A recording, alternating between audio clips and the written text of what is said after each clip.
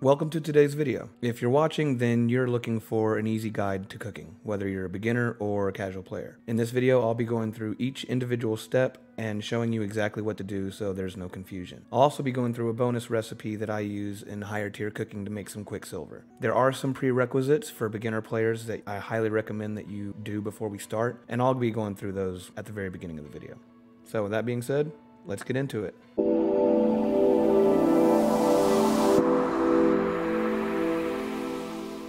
Okay, let's begin. The first thing you want to do is the main quest line. You want to go all the way up to the point where you fight the Black Spirit.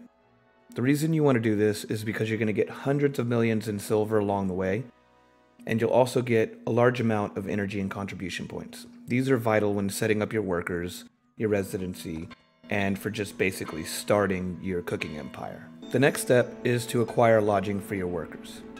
This step's very simple, and it requires some contribution points. Simply go to your map, pick the town that you wish to get your lodging at. Click on a home that's available. Homes that are available will be in blue, homes that you've already purchased will be in white. Click on lodging out of all the selections, and click purchase. This will take your contribution points, but if you ever want to get them back, you can simply sell and get all those contribution points back at a later time. So you're not locked in forever.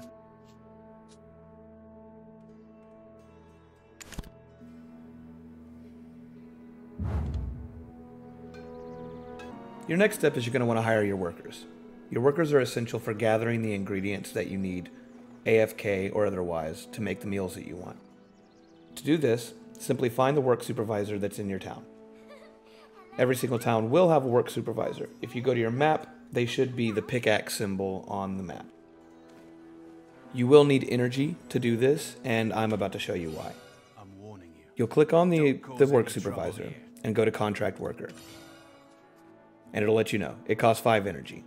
Each time though. See, it costs 5 energy to hire one, but also costs 5 energy to cycle through. You want gold workers, always. But starting out, blue's fine. The only problem with that is it's RNG. So once you start, you'll go to view another, and it's a green goblin. I prefer humans simply because they take the least amount to feed. So I can feed them once or twice a day, and I'm good. They'll work all day. The only issue with that is it's RNG, so you never know what you're going to get. So you just keep going through until you either run out of energy or you land upon the one that you want. I'm just going to go ahead and go through it and see if I get lucky, and just show you the process of how you do need quite a bit of energy because it might take a while before you land on a blue or gold human worker. If you don't want to take this time and you just want to hire whatever and have them gather whatever, go for it. But every so often, I would try to upgrade your workers. And I'm going to go with that. Yeah. Okay. I can't believe that just happened, but all right. Hopefully that'll happen to you too. RNG can be like that sometimes. Once you've hired your workers, you'll need to place them on the node so that they can begin gathering the materials. To do this, simply pick the node that you wish to start gathering at and find the node manager. You'll speak to them and go to the node management tab. Top left will let you activate the node using contribution points. Then you activate whatever you wish to start gathering on. You'll have to use contribution points to activate this as well. Then it'll simply give you a guide to how many you want to gather and which worker you want to pick. I'll simply show this right now. Flaxseed farming, I'll invest 1 contribution point, and then I will be able to pick whichever worker that I want to place on it. So let's go ahead and pick this skilled human worker. I'll change how many times I want to the max, press OK, and start work. This worker is now gathering and will continue to gather as long as he is fed and has stamina.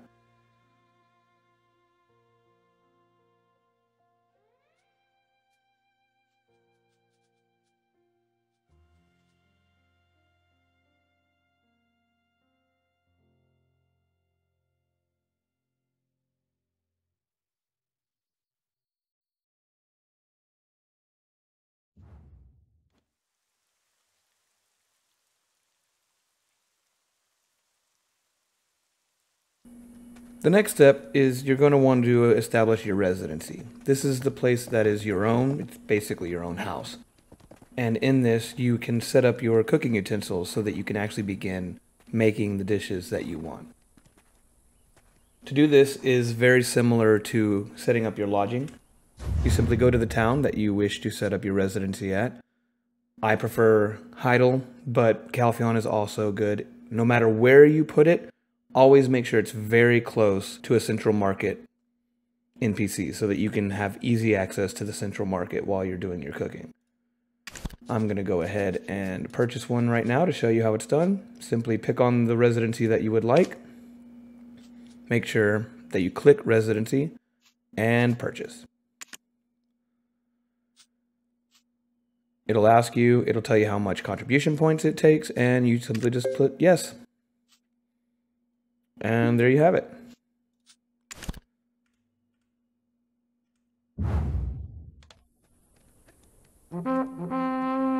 Alright, once you've got your residency, you're almost done. The last and final step you need is to put your cooking utensils in your residency and give your character the buffs they need to get the most out of cooking. I highly recommend advanced cooking utensils. Just buy them off the central market for now. If you want to learn how to make them yourself, you can do that, but it's a very lengthy process. For beginners starting out, I would just buy them off the central market. If you can't afford advanced cooking utensils, start with any cooking utensil and just put it in your home. To do that, go to the central market, go down to Life Tools, Cooking and Alchemy. And then you'll have all the intermediate, advanced, Calpheon, and Serendia cooking utensils. I prefer advanced. Once you purchase it, go to your residency and enter place mode. Click on it. From your tab, bring it over, and then place it in your home. Oh, I don't know why it wouldn't let me put it down.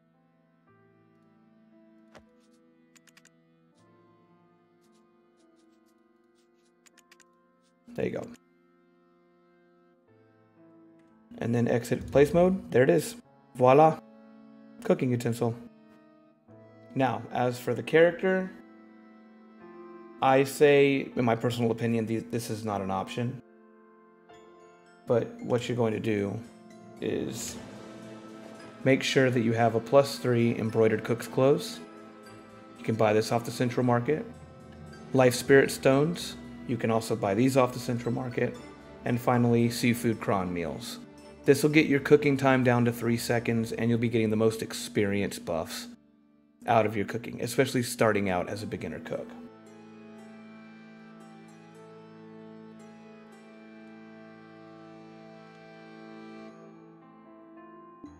To end the video, I'm going to show you not one, but 3 recipes that are very vital to cooking. All 3 recipes have ingredients that are easy to obtain, so they shouldn't be a problem, especially for beginner cooks. The first ingredient is vinegar. Vinegar is 1 wheat, 1 strawberry, 1 sugar, and 1 leveling agent. The wheat you can get from a node to gather by your workers. The strawberries, there's an NPC in Calpheon that you can buy them from. And the sugar and the leveling agent you can get from any cook NPC or in-manager NPC. Vinegar is used whenever you want to level up your cooking stage. So if you want to go from beginner to guru, you can use vinegar. A lot of pros stop at master and they start doing pickled vegetables with the vinegar that they've made to get to guru from master. It's a little quicker. But if you just want to go from beginner to guru with vinegar, go for it.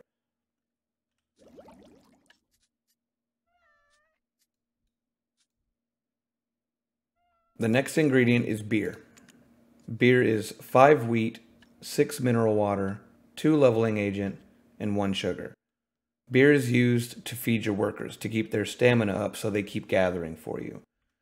So it's always good to have a big supply of beer on you. And if you have a surplus, then you can always take that to the central market. It's always selling.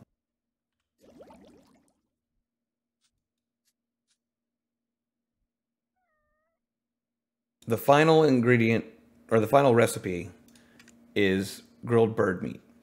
It's 2 chicken, 6 deep frying oil, 1 salt, and 2 cooking wine. Grilled bird meat can be made into Imperial Cuisine boxes, which you can sell to the Imperial Delivery NPC. There's one in every town. To get these cooks started, the first thing you'll need to do is acquire the nodes for the gathering. For the chicken meat, you want to go to Velia and activate Bartali Farms for their chicken meat production, and Finto Farms for their chicken meat production. For the wheat, you want to go down to Heidel, and you want Costa Farms for their wheat farming, and Moretti Plantation for their wheat farming. Once you have all 4 of these nodes set up, you will be gathering wheat and chicken at a pretty good rate. If you AFK gather for an entire week, your weekend, if you want to cook on the weekends, you're going to be getting all of the silver and production that you need for the next week. Now finally, the NPCs that you will need to get the side ingredients in Calpheon. Over here, if you go to the central, I guess the central selling hub,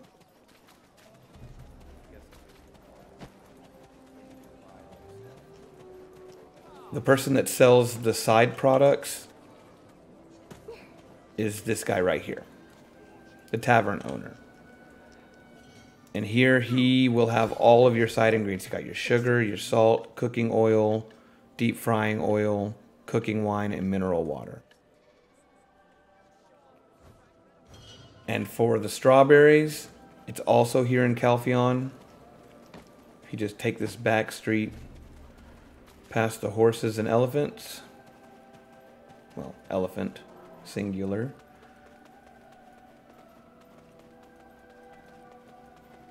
I'll even show you on the map, just in case you don't have a residency in Calpheon, you'll at least know where to go if you want to collect your strawberries. I'm not sure if there's another NPC that sells fruit and vegetables, but Milano Bellucci in Calpheon does. So here you can buy strawberries, is the cheapest way to go. It's only 700 per. But she also sells paprika, which is considered a vegetable which you can use for pickled vegetables if you get past your master stage and you want to move to that. And on the map, she is located right here in this little building. So at the south entrance, just automatically hook a left and she's right there. I hope this guide really helped you, and it will continue to help you as you move forward with your cooking. This is coming from me learning all of the mistakes that I learned when I first started. This is what I believe the best startup method. It really helped me go from not knowing what I was doing and not gaining any experience or getting anything done to using this method and progressing into higher tier cooking. So if you liked the video or if it was helpful, leave a comment and let me know. Feel free to like and subscribe, and I will catch you in the next one.